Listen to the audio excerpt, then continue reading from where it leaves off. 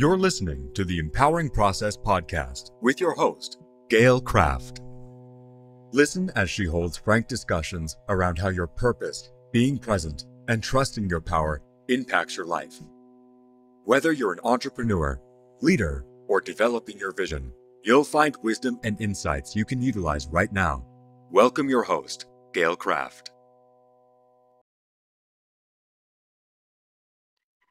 Well, hello, everybody. This is Gail Kraft from the Empowering Process podcast, and I have with me a repeat offender, to tell you the truth, and it's Daniel Felt.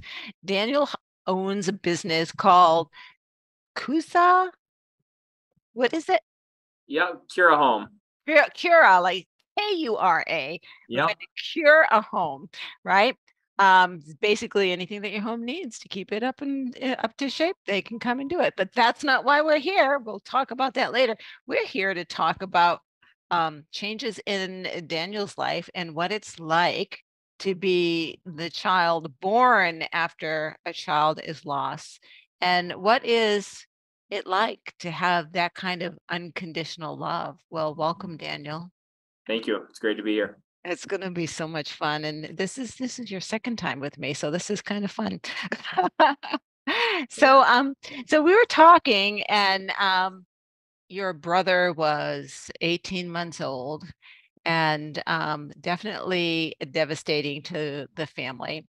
I do want to add that there are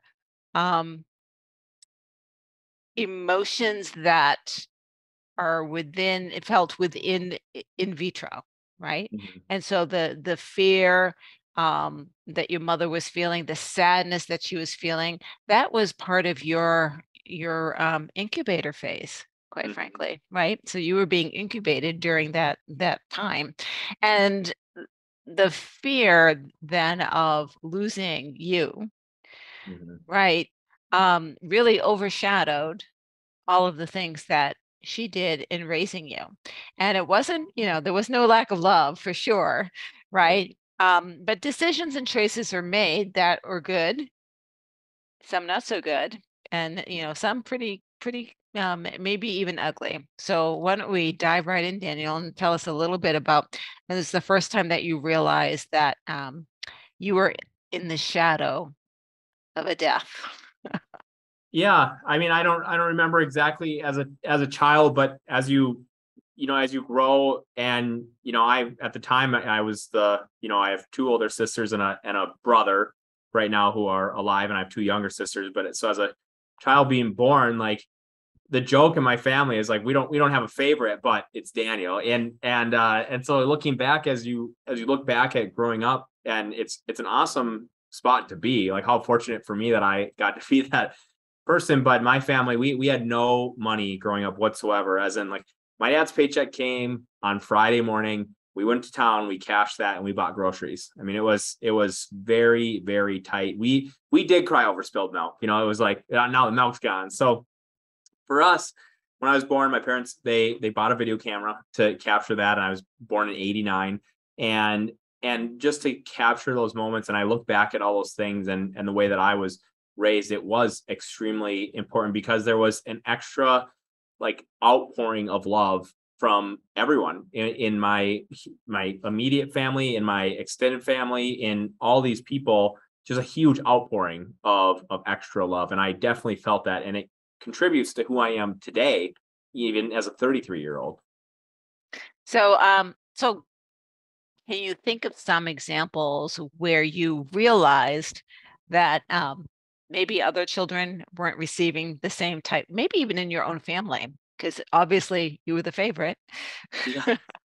I think what's interesting about our family dynamic is I was born, and then my next younger sister was born 3.5 years later, and then my youngest sister was born with another major thing of she was born with Down syndrome, which was fine, but we immediately found out at about 10 days of age that she had leukemia, and that became a several year battle of where we didn't think she was going to live several times on that. And so seeing that as a little bit older, I'm a few years older than her, but seeing my family go through that process then was also very dramatic. And the way that my younger sister, like sometimes we see that there's like a gap where it's clear that we had to put all of our attention on my youngest sibling in order to make sure that she lived. It was, extremely crucial. I mean, literally life or death. There was days that I remember my mom, she was there when we went to bed, but when we woke up in the morning, she was gone because there was some, like the white blood cell count dropped so far that she had to race, an hour and a half to the Minneapolis Metropolitan, the Children's Hospital there. And so seeing that as we grew up, my mom tried to do unique things to get back some of that time. Such as? Such as I was homeschooled in 6th grade 1 year so that we could spend more time together. And she would do with my younger sister, the like special one-on-one little like girls trips, which when there's 6 kids in the family, to do a one-on-one thing is very thing. And so to see that, and now I'm a parent of 2 very young kids, 2.5 and 6 months old, but I like it all starts to kind of make sense on where that's coming from and why she did those things. Right. So, so being homeschooled, it's interesting. My son and daughter-in-law moved from the West Coast to the East Coast, and in that move, decided to homeschool the kids 1 year because they didn't know the school systems. They didn't know, right? They wanted to be sure that they had time to find a good situation for the children. And if you ask the children today, what they prefer, they will say homeschooling. Yeah. Right. And here's why. They got to do field trips, which were part of the curriculum, which meant they got to travel. Yeah. Right. And my grandson was 6 when he got to spend time in Bora Bora. Nice. That's awesome. Right?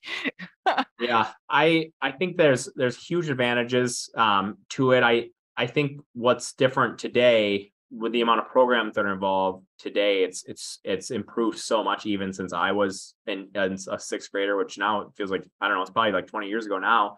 And so I think it's a lot better. I think when I was that age, it was, you were kind of nerdy, and I think like it was looked at like maybe some of your social skills wouldn't quite be developed. And I think today, kids who are being homeschooled, and my neighbors, my very close neighbors they have 5 kids and they're homeschooling, and they have to be some of the most polite children I've ever met in my life. And they are extremely social, and they talk, the conversation that I'm having with a 10-year-old is like what I would have with like a 15 or 16-year-old who's going through the public school system. So there's a lot of skills that they're surpassing, in my opinion, kids in the public school system, because there's so much one-on-one attention. And maybe my neighbors are really awesome at homeschooling, but their kids are really in a phenomenal spot. So that going through that process for me was awesome, because I opened up a checking account when I was 12 years old, and I had to balance it. I learned how to balance a checkbook. I mean, even life skills. Wow. Yeah, life skills, how to sew a button on, like these things that like you look back like, oh, not that big of a deal. But man, let me tell you, there's a lot of people that can't change a tire, change their oil, sew a button. How do you get a mortgage for a house? Where do you even start? I mean, these things that I think the public school system should be teaching, but because there's so many things that, we need to get all these people ready to go, to be contributors to society. I don't think they focus on some of these one-off things that I feel are very important. So let's talk about being contributors to society. Okay, so we're going down a path that I didn't think we were going to go down. Quite frankly, the public school system has one purpose, and that is to create someone who will take orders. Okay. Yeah. So is that contributing to society, or is that succumbing to a leadership that you may or may not like? So I agree with you 100% on this, Gail. and I actually love that we're talking about it now. So unfortunately, I agree with you, because I think when the school system was generated, it really was coming around the time when the United States was involved in a lot of wars. It was getting people just to kind of fall in place too, not only in the war system and kind of like go work in a factory. Right. And now with all these robots replacing these people in factories and fast food restaurants, even things like that, I think there's going to be a huge divide between people who have broken off from the system and said, I'm going to read extracurricular books. I'm going to take a field trip to Bora Bora. I'm going to be doing this. And I think the wealth gap we're going to see in the next 20 to 40 years, the wealth gap really get wide. I think it's really going to divide the people who have figured it out and they know how to manage a business or invest in certain things like real estate, things like that, compared to the people who they can't. They just completely trust on the educational system to get them where they want to go. Yeah. You can already see the division since 2020, right? That's when people had the opportunity, number one, to identify that they had a natural rhythm that maybe did not go. Mine is not 9 to 5. My natural rhythm is not 9 to 5, right? And a lot of stress that was felt because of 9 to 5 was released, right? And you see a lot of my son is one of them. A lot of people saying, no, I'm not going back to the office. And if you want me to go back to the office, I'll find another job. Right. Or I don't want to work for any of you guys. Yeah. Right. So I'm going to go and build my own. Right. And there's more and more entrepreneurs. So again, from my perspective, the corporations of today, the big businesses of today, is an experiment. They didn't exist before the factories, before Ford. Everyone was an entrepreneur, right? Everyone was a solopreneur, right? They took care of themselves and traded with each other, right? And then factories came into place and put in a system where these cogs called humans would be put in a row and given one task over and over and over again. So that's when the school system's focused on, right? So here we go. And it's an experiment and it's failing, right? Which is fine. That's what life is. It's an experiment. And when it fails, when it falls apart, it's time to look for a different solution, right? It worked when it worked, and now its season is over. For sure. Right. And so you're right. There will be a divide because there'll be those folks who can't fathom, well, what does this new life look like? Right. Right. And there'll be people who, like me, well, this is going to be exciting. This is going to be interesting. I wonder what it's going to be like. Right. Yeah. I think one thing that I've in my like paying attention to this, because a lot of people who we employ are in their 20s, is that these kids right now that are in high school, they're assuming that a lot of them will end up having they won't work anywhere full time. They'll have like 2 to 3 part-time jobs to allow that flexibility. So similar to what you mentioned, Gail, how you're not a 9 to 5 person, and I'm right there with you. I actually call myself unemployable at this point. I could never work for anyone. I love my own hours. I love that I can answer an email at 5 a.m. if I want, 10 p.m. if I want. I usually get to it during the quote unquote normal work hours, but I do what I want now, and that's really fun, and it works way better for me. But this next generation that's coming in, their assumption is that if they're not entrepreneurs, which they think 60 to 6, I believe the stat that I read was 68% of them will have some sort of business and or side hustle to make money. And then they'll also have part-time jobs. And I think that it's kind of going to be the next step of, I don't want to work 9 to 5. I think there is a lot of security in getting a paycheck every week or every 2 weeks. I think a lot of people do have that and thrive on that. And then I think also the risk or the dabble in, I'm going to have this side gig or this side job that I can do when outside of my quote unquote 9 to 5. But the big benefit that these people are realizing coming into the workforce is that if I'm a part-time employee, I don't have to like ask for PTO or like time off for an event or a holiday or things like that, because I'm not fully committed to this. I'm just here 20 or 30 hours a week. So if I want Christmas Eve and Christmas Day off, guess what? I get it. And they don't put them on the schedule. And what I will also contribute to that is that if I had to like grade my employees and I had to pick favorites, some of my highest income earners per hour when it comes to showing up, getting tips and getting commission, my best guys are the guys who work here part-time. They're on time every time. They show up when they say they're going to show up, and they give it 110%. For my other guys, like if we get a call back, we make a mistake. You want to know what that is? It's like Friday afternoon. It's so predictable. Like, cause they're like, they're winding down, the tank's on E. And so where these other guys, they give me 110% 3 days a week. Right. So, so I've done a lot of contract work. Right. So, I am a coach, also a project program manager.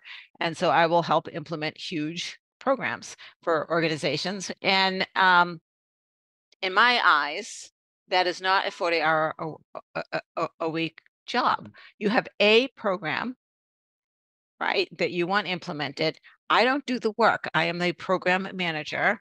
I will gather the requirements, figure out what resources are needed, and then gather the resources and say, bang, go. Right. And then just look for risks and manage those kinds of opportunities. So I work 2.5 days a week when I have that kind of contract. Right. And it's beautiful. It's absolutely beautiful. And I've never had, the first time I did that, it was quite a haggle. And the woman that hired me needed someone who had enough variety of skills to help her build what she was building. And I'm like, yeah, I've done that. Yep. I've done that. Yep. I've done that. Right. Because you do. And so he's like, well, can you help me build this? I'm like, absolutely. And near the end, because we didn't have an end date, and that was my lesson learned on that. In the end, there was no work for me to do, and I would show up, even though it was only 2 days a week. I'm like, well, I'm wasting my time here. Right. So, I went to her, I said, is there anything else that, left? And she's like, well, you could go to so-and-so and find work. I said, no, I'm here. If I need to find work, then the contract's done. Right. Right. I'm not an employee. Yeah. Right. And so that kind of life is what people are looking for. Right. And you can take the risk like you did and own your own business. Right. And therefore be responsible for sales and generating income, be responsible for HR, right. And be responsible that your guys are taken care of, that they have money, that they have health insurance. Right. Or you can be the part-time worker who will give it 110%. Because when I showed up when I show up at those contracts, I do a 5 or 6 day worth of work in those 2 days. Right. Because that's all I'm doing. Yeah. That's it. Right. So so how did we get on this? Right. Well, I love it. I love it. So let's go back to being a child of an unusual family at the time, right? Things are changing now, but at the time that you were growing up, that homeschooling was unusual. Given the kind of love that you were given, was there ever a time where you felt, God, I just need some space. I love you, but God, move out of my way. Ever? No, I think being one of 6, my parents, I think, did a really awesome job raising us, and they deserve all the credit that they get and then some. When I look at my siblings, I think one thing that is very common amongst us is that we are disciplined people. And I think that is a trait that will set up. And if you can do that for your kids or someone who you're mentoring, help them understand how important discipline is and to do something consistent. And my parents, there was a time that, I keep talking about all these cool things. I was a swimmer, another cool thing. Right. And in 8th grade, I qualified for sections, and, because it was normal season, and then you go to sections. And if you did great from there, you went on to state. And when I qualified for sections, I didn't want to keep on swimming. And I think this is such a unique story because our pool the chemicals were off in the pool. And for some reason it was like tricky to breathe. It was fine. You could still swim in it. But like when you're out of breath, you'd kind of cough, and I would come home and I would tell my parents, and it was like, hey, this isn't. And when I qualified for sections, I told my dad why I didn't want to go. I don't want to finish out. I was the only middle schooler, and we actually had a different locker room. So I was going to be the only kid walking over from the middle school. And it was like 100 yards through the hallway, but still, I'm like, I don't want to go alone. And the pool sucks. And my dad said, when you told the coach that you were going to be on the team, you committed to this. And this is part of the commitment to finish. And he basically said, you have to do it. But in the meantime, he was also going in, he got pool samples, he was talking to the janitors, he drove that like 3 towns over, that water sample, to get it tested, and they got the water fixed. And what I love about that story is that I wasn't allowed just to give up because something was hard. Like, yeah, it sucked. And we were coughing a little bit from like the high chlorine level or whatever it was. Who knows what it is now.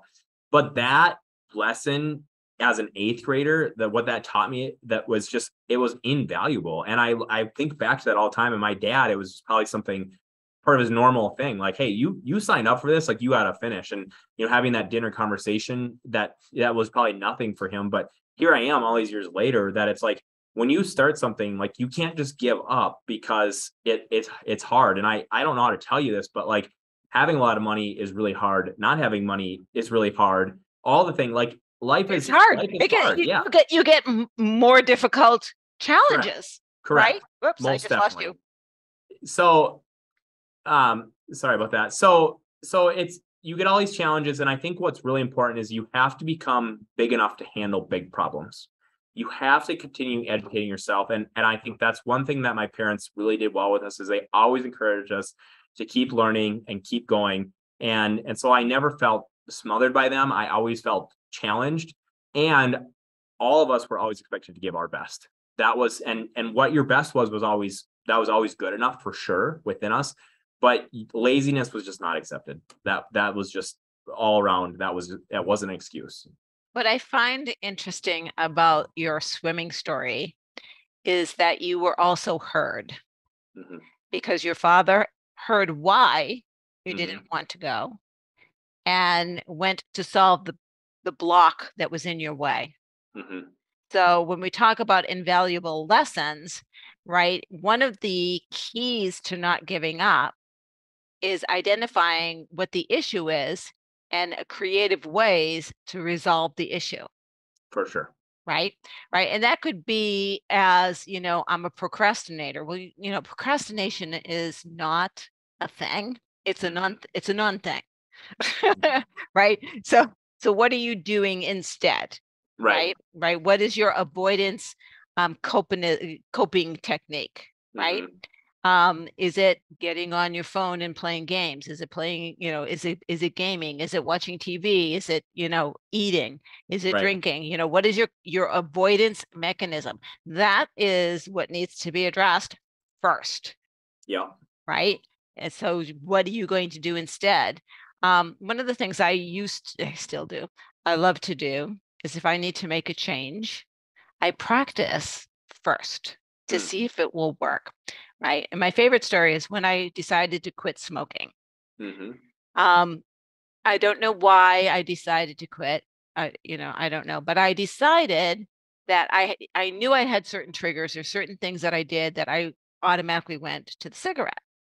So what am I going to do instead during those moments? So I didn't just quit and then suffer through. And then I practice. Well, will it even work? Right. Will this distract me? Will this give me something to focus on? And every single one worked. And then the day came, I'm like, that's it. It's over. And that was it. It was done. Awesome. Right. Because so you have a plan. Yes. Right. And that is something that, I do look like I dive in. And I'm sure you do too, right? But I've done some thinking and some planning and some research and some strategizing before I take the first step. But once I take that first step, I'm 100% all the way in. For sure. Right. And so when we talk about making a commitment, I love to talk about commitment. This is going way off. I love it. And integrity. Integrity is an interesting word. And commitment's an interesting word. I have a story that I don't share too often about my lesson on commitment and integrity. I actually had a couple of situations like this before it finally sunk into my head. So I had a friend who has had a dog, and she had to take a road trip for work, and her sister was going to come in and dog sit. So I get a phone call. And she's like, oh, my sister backed out on me. And can you fill in? So this is in Los Angeles, and I was going to an event that weekend in Los Angeles. And I said, well, I'll be at the event, and, the timing is a little iffy. You're in a jam. I'll do it. I should have said no. Right? The first day was tough getting to the dog before the dog it pooped all over the place. Right. The second day I failed because I was in Los Angeles, and in the middle of the night is when they decide to do road work. And I could not get to that house. And the dog was crying, and it pooped all over the place, and neighbors had to come, and it was horrible. Yeah. It was horrible. And, and I felt awful. And meanwhile, angry because I should have said no. So I was angry at myself, not at her, for getting confused about what integrity is. Integrity is, if you feel a knee-jerk reaction to say no, say no. Right. There is a reason your intuition is saying this is not the right time. I could have said, no, let's see if I can help you find someone else. Right? Instead, she was forced into a situation to find someone else because I was in classes. Yeah. She couldn't reach me. Right? So this commitment thing can be a double-edged sword. Have you ever been in a situation where you made a commitment and partway through you knew this was going to be a clusterfuck? Boy, you put me in a hard spot. I don't have one as great of a story as yours. A lot of my commitments it's not that intense, right? There's been times when I've like signed up for a race. The only one I can think of. Oh, you froze, honey.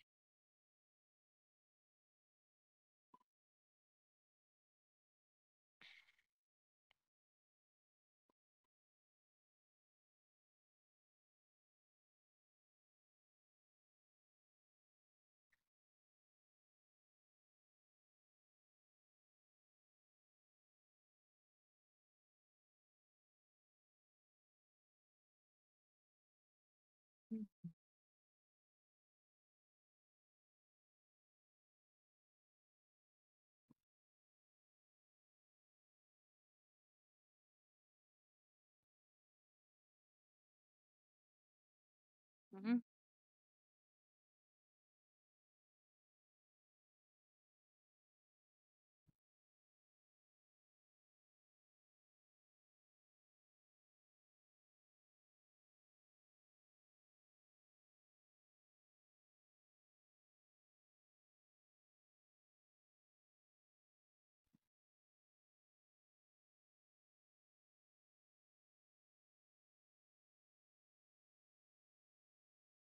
This will be easy to splice. So the only one you can think of. Yeah. So the only one I can think of is I had signed up for a race and my foot was broke. I broke it, and I was like, and it was an Ironman, and I'm like, man, this is crazy. And I had signed up between races, and I was like, well, these little ones to get ready for that big one are not that big of a deal. And so I asked the doctor, who was the worst doctor of all time. He's like, well, do you have any plans this summer? And I was like, well, yeah. He's like, cancel them all. You can't do anything. That's what he said. And I'm like, okay, thanks, buddy. Anyways, I said, I have a question. What can I do? And he said, you can do anything that doesn't hurt. And for me, I have a very high internal pain tolerance, but horrible external. If you pinch me, I will lose my mind, but I can push myself internally. And so 2 days later, after breaking my foot, I was swimming again, pain-free. It didn't hurt to swim. And I had this dumb little boot on my foot. And I was actually able to bike. I think it was about a week later, I was able to bike with a boot on and down the road. And it was an insane amount of time. It was like 24 days I was able to run again, pain-free, when you're supposed to not move for 6 weeks. And I came back to like my 6 week thing, and he like looks at my foot and all this stuff. And I didn't tell him any of this because yeah, he's not the nicest guy. And he goes, you have had the fastest recovery of anyone. You're free to start moving about. You can walk without your cast on. And I said, sounds good. And of course, my mom was kind of nervous about that, but I was able to complete that race. But what I was ready to do was I was ready to do that race on crutches if I had to, because I had signed up for it. And for me, sharing those commitments with people around you and writing your goals down. And I'm not as active on social media as I once was, but what I used to do is I would put it on Facebook. I am signed up for this race. Right. Does anyone want to do it with me? Right. So then you see your Aunt Susie or whoever it is, and they're like, Daniel, how's the race going? And how's training going? And blah, blah, blah. And I was at the chiropractor this morning and I'm signing up. I'm actually training for another race. It just happens to be. And I can say, it's going well. Here's where I'm at. And I don't have to sit here and be like, well, here's all my excuses, because I have all these people they don't even realize it, but they're holding me accountable. And accountability is such a huge part of becoming a person who has integrity and all those things, right? Like just doing what you say you're going to do. You got all these people along the way that are holding you accountable. So for me, I think I'm sure there's a lot of ways. Like if my wife was here, she could probably tell you, Gail, a lot of examples of times that I've fallen short. But maybe I'm just I don't quite can't bring them up. But I think the dishes haven't quite made it to the dishwasher a few times at my house. But I think it's extremely important that from a very young age, what I realize is that there's always a way, and it might not be really comfortable. It might not be easy, but you can always figure out a way. You got to talk to one more person. You got to read one more book. You got to do a little more research, dive a little deeper. And you can always figure out a way to get something done. And I love that. So I just wrote down, there's always a way. And I think that is an advantage that you got, because there's always a gift in trauma and tragedy. Right. And yes, it was devastating, I'm sure, for your family to lose a child at 18 days. Was it 18 days? 18 days. 18 days. But that put a fire in their heart. And that fire in their heart was a gift that all of your siblings received. Right. Yeah. Right. What's really, to add a little more detail to that accident, Gail, my mom was driving down the road, and in the mid to late 80s, car seats weren't a thing. Seatbelt laws didn't exist. All these things like that some of us today, like what? There's no way. But my brother at 18 days old, he wasn't in a car seat. My cousin wasn't even strapped in. And there was another 16-year-old driver coming down the road, and we lived on a gravel road. And at the time, the corn was high enough in late July that they couldn't see each other, and it had just rained. And so they collided, and everyone died except for my mom. And she broke her pelvis, her back, her femur, all this stuff. And so the fear of having another kid, but in her heart, she knew that she owed it to future society. There's a reason why she survived. Right. And what is it that she needs to have done to justify that? And I think only she really knows that.